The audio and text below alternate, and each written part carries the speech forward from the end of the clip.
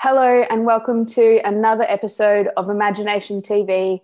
Can't believe we're already 10 weeks into this. Episode 48, featuring a keynote for Cancelled Not Cancelled, and the theme of this week is Know Yourself. Today, I'm fortunate enough to have two co-hosts with me. Charisse Jackson, how are we feeling?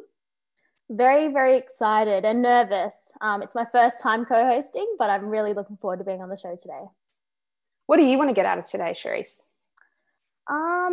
I guess I just want to just hang out with you all and get to, see this side of it and, learn what it takes to host the show.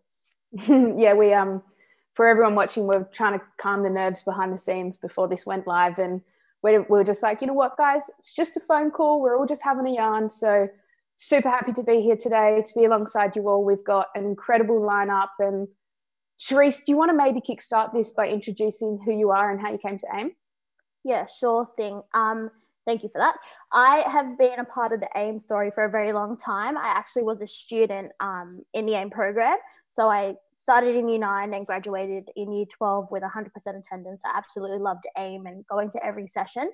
So I graduated in 2016. I then decided to come back the following year to mentor. So I volunteered my time for a year working with the kids in my community. So I'm from Western Sydney. And then the year after, I then applied to be the program manager for the same site that I had grown up in and mentored in. And I was successful and was then a full-time staff member working with 9 schools in Western Sydney. The year after that, so that was 2019, I actually applied to be the co-CEO and was accepted again and got to shadow Jack and Benny at the time and got to see what it took to be a CEO of a company, and got put in board rooms with very high, powerful people, and went to Parliament House and went to America and got to do all these really cool things. And then this year I am the Centre Manager for USID, so working on the older side that AIM has. And today we have our other co-host on the show, Chloe, who is one of the students at USID. Would you like to introduce yourself, Chloe? Hey, what's up? I'm Chloe. I go to Aspen Girls High School. I'm in year 12, finishing my HSC this year. Yeah. And Chloe, what do you want to get out of the show today? I just want to understand everyone and listen to everyone's passions about literally everything, and the fact that everyone's imagination and just knowing what they want to be when they're older or what they want to do in the future kind of gives me an input on what I really want to do and connecting with others. And Chloe, what is that? What do you want to do when you finish school next year? I'm not really 100% sure, but I've always been an animal lover. I'm doing a TAFE course, Cert 2 in Animal Studies. I'm on my second year. It's amazing. I'm so pumped to work with animals. That's awesome. We've had some comments coming in from the YouTube line. Penny has said, so excited for this, and then has also left another comment after that saying, hell to the yeah. Charisse, Rianne and Chloe, how's that power trio? Grace Douglas has said, girl power. We've got Parul saying, happy Reconciliation Week, everyone. Stoked to hear Michael's story and the history and legacy that he carries. So perfect segue, Parul, into what we've got coming up on the show for you all today. So we have Michael Yunupingu, who's going to join us for a keynote. Before we get into that, let's speak a little bit about Reconciliation Week and what this week means to us. It runs from the 27th of May until the 3rd of June. And the theme this week is In This Together. National Reconciliation Week is a time for all Australians to learn about our shared histories, culture, the achievements, and how each of us can contribute to achieving reconciliation in Australia. Charisse, what does Reconciliation Week mean to you? I think, well, exactly what you just said. It's about everyone coming together and working towards a reconciled, Australia for all of us to be a part of and feel comfortable in. I think the most important thing, and I heard it last year when I was on a panel with Shirley, I forget her last name, from the Go Foundation, and she said it's good, like it's all good to have a RAP plan and say that you have it, but it's not good enough just to bring it out twice a year for weeks like Reconciliation Week and NAIDOC Week. Like you need to be working towards it all the time. I think reconciliation isn't something that we can just talk about one week out of the whole year. I think it needs to be a continuous process throughout the whole year until we all come together as one.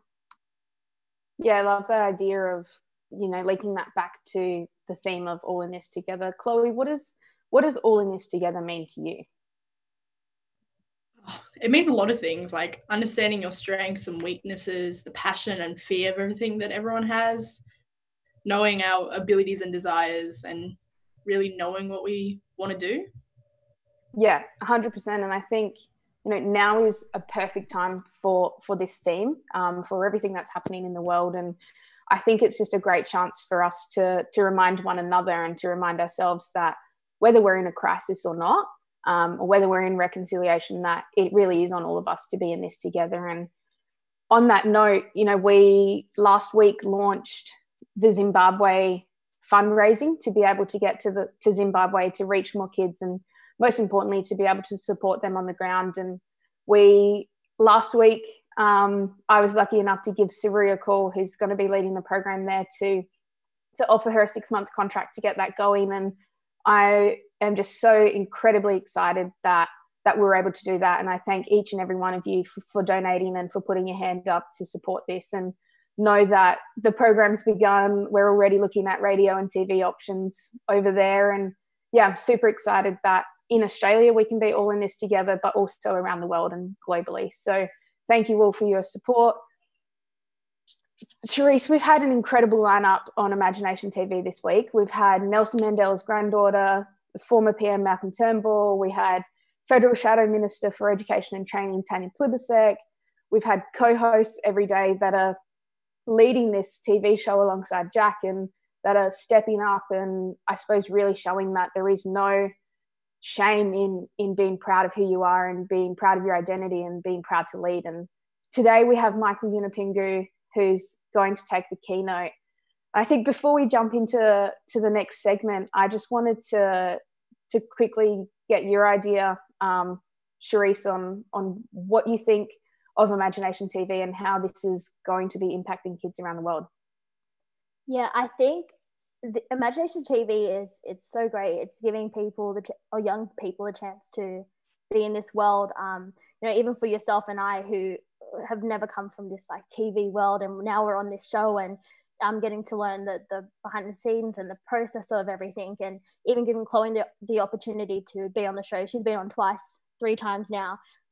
She's just a natural at it. She jumped on and told us what to do. So I think we're giving young people the stage to rise up, and yeah, I think that's what AIM's always been about, is giving young people the stage, and we're continuing to do that through this time of COVID. So yeah, I think that's what we're doing well on the show. The next thing though that we're going to jump to is our wizard. So today we have Sian Primrose, who is a Victorian-based visual artist who's going to do 180 seconds of wizardry. So let's go. Hey everyone, my name's Sian Primrose and I am a visual artist from the Mornington Peninsula in Victoria. I've been painting for about 8 years now. I started enjoying art in high school when I had an incredible art teacher and mentor called Jenny Mann, who really inspired me to take art a little bit more seriously.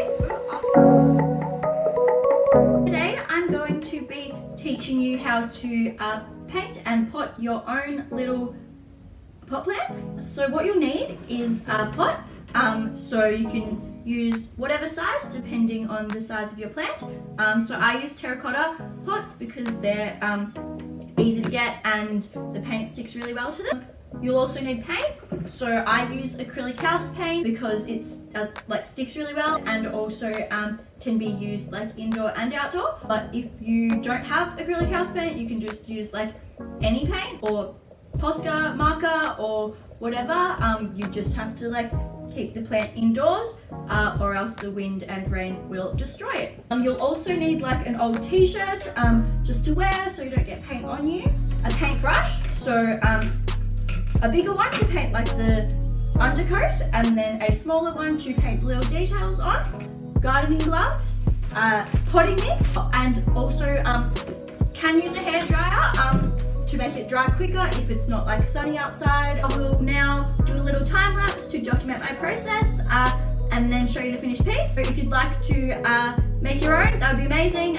You can even message me a photo of it when it's done. I'd love to see. My Instagram is @SianPrimroseArt.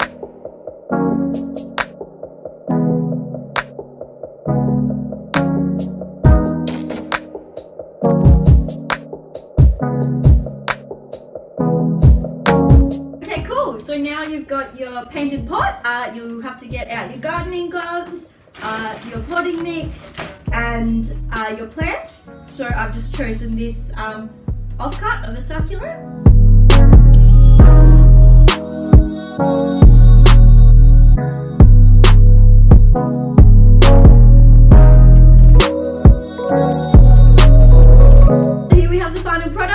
It's cute and colourful and will look good in any room of the house. I hope I have inspired you today. Can't wait to see what you create.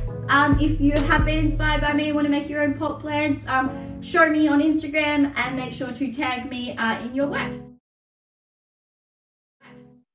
How good. I actually follow Sian on social media and saw that she'd created some pot plants the other day. Thought it would be incredible for a wizardry segment and didn't realise she was going to be on the show today. So I'm going to have to re-watch this so I can create my own pot plants and get creative with that. Today, we've had some incredible comments coming through the chat line. Charisse, this is one for you. Maddie Ferguson has said, Charisse is actually my auntie, best auntie out, no cap. Not sure what that means. Think it's a good thing. Brendan Newton has said, great point about reconciliation being every day. Hannah James has said, shout out to the powerful ladies leading this from the front today. And we've had Dan Single in capital say, love this panel, reconciliation gonna come thanks to you young, intelligent women like Yoel, bravo. I said Yoel because he's in America at the moment, well, I think, and that's how Americans speak. Next up, we have our keynote speaker. Michael and I actually met maybe back in 2014 at a summer camp in Sydney, and it wasn't until recently when we reconnected for this TV show that we realised that we'd indeed crossed paths before. And throughout the last 12 to 24 months, I've been fortunate enough to attend the Garma Festival with AIM running the Youth Forum, and Michael plays a huge role in that festival. And last year he did a speech for the opening ceremony, and I want to read these two excerpts that I've written down today because I think it just sums up who he is perfectly. And so the first one was, I balance two different worlds that are sadly not treated the same. We have the opportunity to assist each other and to create a better future. And the second one was, I try to be a leader in every way possible, but I don't want to be this person or one big leader. I want to create different leaders in a community and motivate people, a whole clan group of people, a whole generation of people that is stronger than just one person. Michael Yunupingu, you've been an absolute role model to not only myself, but to hundreds of young Indigenous leaders around the world, and hundreds of people look up to you. And I know I'm absolutely fortunate enough today to be sharing the stage with you, and I'm going to hand over to you to give us a keynote and to speak about what Know Yourself means to you. And thank you so much for your time, and over to you, Michael Yunupingu. Thank you, appreciate that.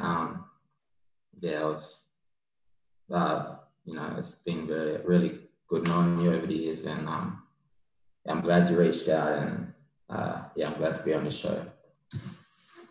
So let's start off with saying, we all live in not just one world, but many worlds. We have family, school, work, and personal lives. And these all come together and are integral parts of everybody's lives and make up something special for each and every one of us. Ngara ko yako, karingo Yunupingu. Ngara ko ang ski beach, ngara ko bakro, ko matmala kanina ko, la grandma ngara ko. So what I said in my language is, my name is Michael Yunupingu, and I am a Gomaj man from the Yolngu Nation, Yolngu group, and you're all listening to my story. So, two worlds, something I hear a lot about and something I've grown to understand and acknowledge.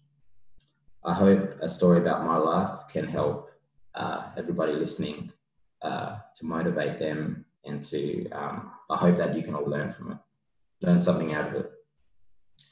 So my story evolved around two worlds growing up. Nabigiga Yulunguram, so that's white law and Yolngu law. I was born in Adelaide and grew up mostly in the city, completing all but 1 year of education over there and 1 year of education in Nhulunbuy here. My mother is from Adelaide, South Australia, and my father is a Gomaj Yolngu man from Northeast Nanaman. Like most kids, I had many dreams. I wanted to become an AFL player, make the Olympics as a runner, be a PE teacher, and many more. But as life went on, there were many obstacles that got in the way, and life lessons, paving the way to what I achieved, making me who I am today. After finishing high school in 2015, I had many choices. One of them was to return back to Nhulunbuy, where my family are from. But my mother helped enroll me into university to study the Bachelor of Human Movement. As we both acknowledged, this was my interest area, even though I wasn't really keen on studying at the time. I hated my first year of university and had no idea what I wanted to do. I was playing footy for an under-18 development squad in the SANFL, but I had a very disappointing season and eventually got dropped. My interest in footy plummeted and I quit. My second and third year were better. I decided to switch to Bachelor of Exercise and Sports Science stream, as I also switched sports to pursue running.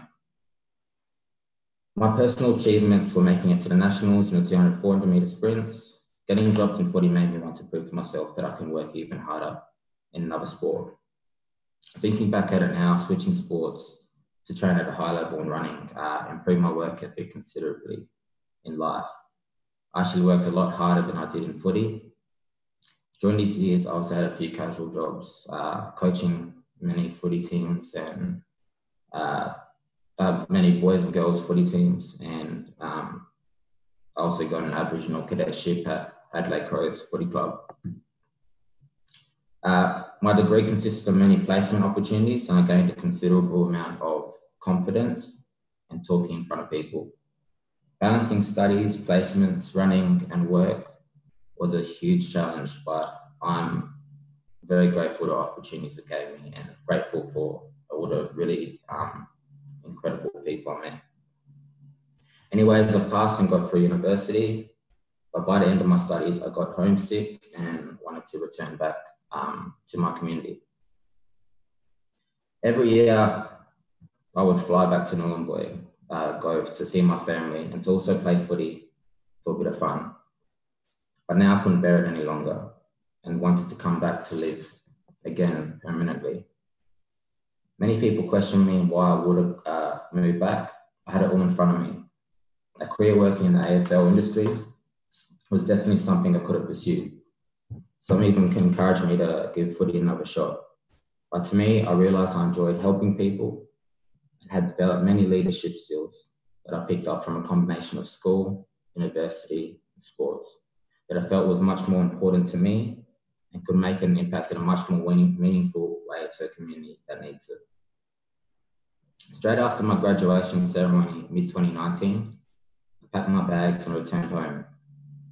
My role now is the project officer in Gunyinara, my homeland, and coordinator of the youth centre.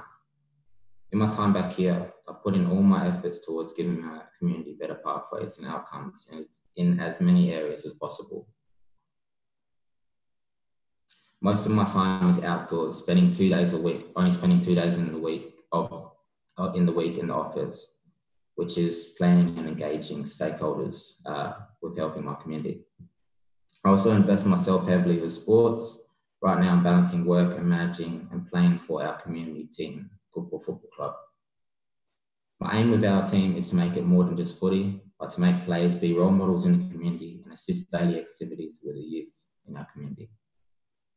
Whilst working back here, I've learned a lot more than what I thought I would. It has motivated me in different ways compared to the lifestyle in the city and led me to decide on taking other pathways. One of these pathways was to continue on even more with studies, and in about a month, I'll be starting a master's in teaching online. This is something I actually thought I'd never do. It has made me realize that I love learning new things. Not only do I enjoy learning, I love challenges and want to keep learning to help my family and community. It also made me realize the passion I have for footy, something that I haven't thought about taking seriously since my teenage years. I'm not too sure what people think of me and how they perceive me to be. As I grow older, the less that I face myself.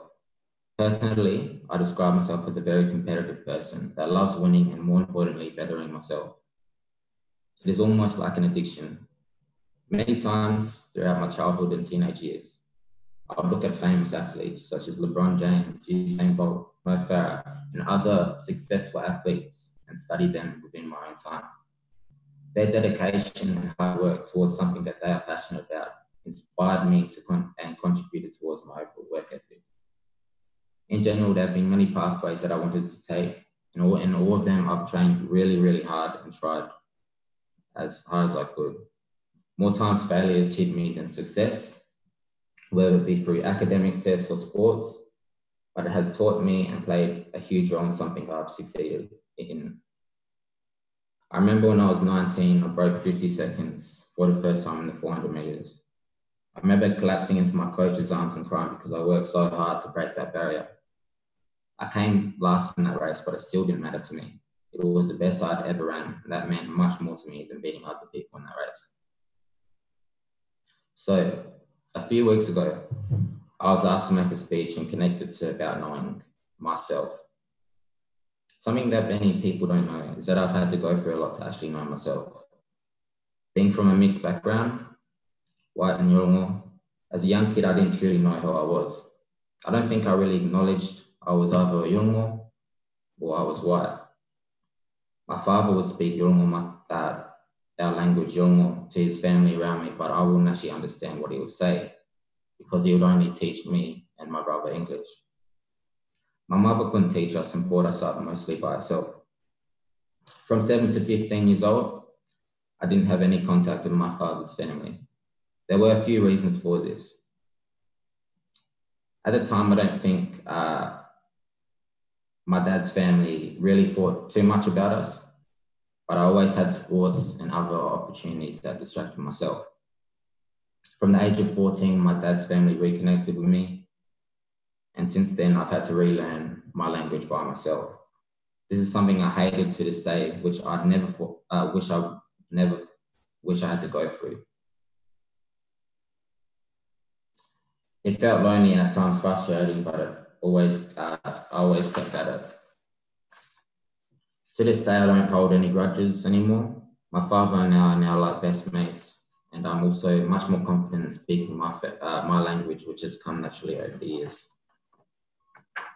One person that I can say has pushed my mind towards this mindset is my partner. She has taught me to look at life differently rather than by how I've always known it from my failures, successes, and pathways. She has always been a great support and encouraged me to learn more about my culture, as she speaks her language fluently and also teaches me her own language. She can speak a lot more my language than I can speak of hers. So I think I've got a lot of catching up to do, but she has got an unfair advantage because she grew up here, probably more than what I grew up here. Another person who has taught me some lifelong lessons from a different perspective is my grandfather, my mother's father. For somebody who achieved a lot throughout his life, with a Bachelor of Science and a diploma in teaching, and being a big figure in education in South Australia, he stayed humble and always looked for the best in anyone, no matter what background they're from.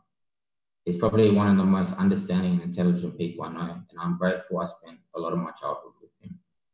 In many ways, his presence throughout my life has taught me to keep bettering myself without comparing myself to others. Anyways, I think spending a long time away from language, culture, and your lands for other pathways does take the true meaning of life. It can be difficult to explain, but achieving whatever I've achieved in the past, personally, has not meant as much to me as learning about myself. I see many Indigenous people from all over Australia that have achieved great things. But chasing those dreams and ambitions has taken them away from something that is pretty much who they are and part of their DNA, their own culture. Living back in my community has humbled myself and put me back in my place in many ways.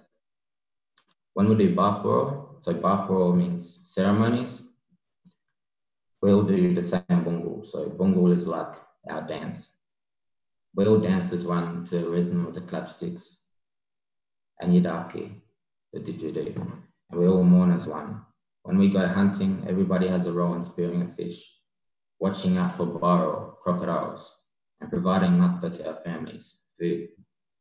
No one is better than the other person. We are all equally the same, but we all have different roles for achieving something for our family and community when it's our time to. That's how I see life. My role is to keep pushing for two-way learning and assisting as many people in the community to achieve something they want to be. For most Yolngu students, an education through a normal education system is not what will get them to have the same opportunities as other students. It actually sets many of us and many of my family up for failure, as throughout their life they've grown up with a very different way of life, growing up in the Yolngu community. A system that is so strong and based around Yolngu Roman knowledges and integrated with Western education is what will be beneficial for the future. And I want to be a part of pushing for better outcomes in those areas, whether it be through sports, schooling, or simply being there as a role model. No matter how far people think I've made in education, the balance of Yolngu and white education was much more white focused. That is something I found out wasn't the best way, but can be an experience of my life that can help the future of my family and other young youth. Being on the ground every day, pushing for change motivates me. There are many days I felt like quitting, but I guess that competitive nature always brings me back each day to try even harder and make better decisions and efforts, which can benefit the future of my community. My community means so much to me, and it will always be a part of me. Some people have asked me, what are your plans into the future? What do you want to do? What do you want to be? In recent years, people have led me down very different pathways. Most of these pathways I deep down didn't like doing. Some people have told me I should go into politics, be a businessman, be a leader, be a young leader that everybody can follow. Follow my granddad's footsteps, study this and that, be a certain image for a particular audience of people. But all this can be a lot to take in, especially for a young person. At the end of the day, I think I am only 22, so I'm still finding my own feet in this world. There was one thing I enjoyed when I was a kid, and that was sports. I loved footy and athletics and became so fixated on both sports. It got me through some very difficult times and saved me. Chasing a career and being so focused to not fail later on in life brought myself away from that fixation I had on sports. And the successes I had in the career side of things led to other people wanting to pave a pathway for me. So what do I want to do? Well, I love helping and playing a role in my community. I love continuing to learn about my culture. I love doing bungu. I love going out bush, and I've found the love for playing footy again. So whatever in life involves all of those, I'm happy with and content with. And that's what I want to do. Thank you.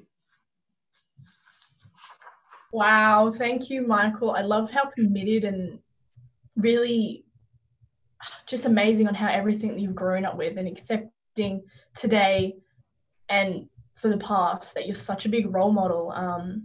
And I love how connected you are with your sport and culture, and that you've forgiven and forgotten, but you're you, and I'm really, wow.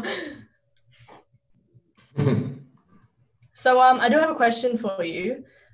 Apart from your parents that have motivated you, what is one thing that has motivated you the most? Just having a challenge. Like I enjoy challenges, and challenges have always motivated me and gotten me out of bed to keep pushing for it. And something right now, something that motivates me is just being a good role model, and having kids in the community look up to somebody, and not just me, but also help other people my age or older or whatever be role models to kids. And that's it. My community motivates me every day. Like I wake up every morning and I just look around, like makes me proud of who I am, and that's what motivates me, my community. Yeah, thank you so much for sharing your story, for being brave, for pushing for change, and for being a leader that all of us can look up to, Michael, not only, our Indigenous brothers and sisters, but anyone around the world. And whether you're Indigenous or not, like the messages you convey are just inspiring, and they make me want to, to go out and to change things and to be the person that can stand up and lead. So thank you so much. We do have heaps of questions coming in the comments line. Tom Wensley wants to know what drives you to know yourself. Well, here the elders in my community, I get told a lot of stories about, back in the day, what it was like, and what a lot of stuff about Mayan culture and that sort of stuff. But that drives me a lot to keep learning. It makes me proud of who I am, and you know, every day drives me to, you know, keep learning, but not just keep learning, give back to, you know, from what I've learned in life. And yeah, I mean, I'm still young. I've got so much to learn still, and but yeah, I enjoy helping other people out and giving back, but also enjoy learning every day. And that's the thing. I'm not sure why, but I think, yeah, I think it's something that I've grown into a bit. When I was younger, I kind of thought, oh, you know, I don't need to do this, or I don't need to do that. But as I've grown older, there's things that, you know, I continuously want to keep learning throughout my whole life. So, yeah. Yeah, amazing. And we've had Anna Lee on the comments line ask what advice you would give a young Aboriginal and Torres Strait Islander kid to help them navigate the world in which they live, to cultivate a happy and fulfilling life for themselves. Balance it out. Like,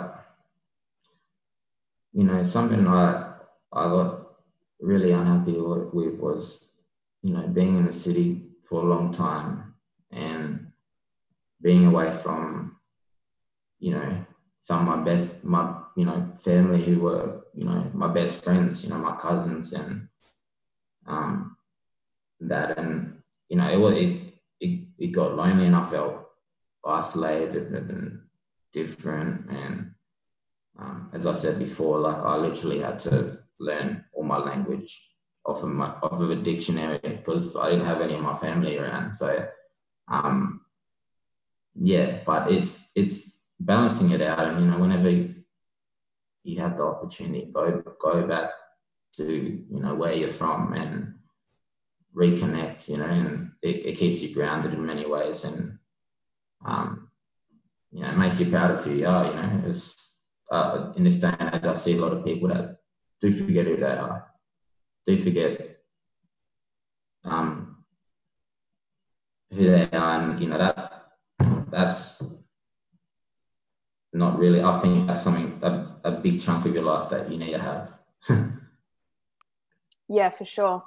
Well, thank you so much, Michael. You know, I said it again, I'm going to say it another time. Your words truly do inspire me, and I am honoured to be able to have you on the show today. So thank you so much for your time, for sharing your story. Jack, the guy who normally hosts this show, is commenting right now saying all class, bros. So no, you've got mad respect from him too. And yeah, we're just grateful to be able to have you. So thanks for being brave and for sharing your story. And Charisse and Chloe, do you want to take yourselves off mute, and let's just give Michael a 3-person round of applause while we're on live TV. Yeah. All right, Charisse, how do you think that went? That was great. Yeah, I just want to say thank you, Michael, for jumping on and being so vulnerable and talking about walking between those two worlds, because, like, I think it's so important, and balancing out everything. So yeah, thank you for jumping on, being so vulnerable and opening up to us. I really appreciate that. And yeah, I think the show was great, Reed. First time hosting, how do you think you went? What have you learnt? My biggest thing is, like, sometimes I can't pronounce words the best, so I get fixated on words, but, you know, you just got to move on from them. So I think that's my biggest learning today. And take it easy. It's all fun. Like, this is cool. This is my job. I get to jump on here and chat to people, and yeah, it's great. Love it. And I think, you know, as Michael just said then, he's only 22 this year, and I know you're around a similar age, and I've just turned 23, and Chloe's in year 12. And if you look at today's show as the expectation of what we would want this to be moving forward, which is young Black leaders leading. And so thank you to you and to Michael and to Chloe for jumping in and for giving this a go today, and for leading with bravery. So I think that wraps us up for today. Know that we're all in this together, and let's keep moving, let's keep reconciling, and let's keep leading. Catch you, crew. Yeah.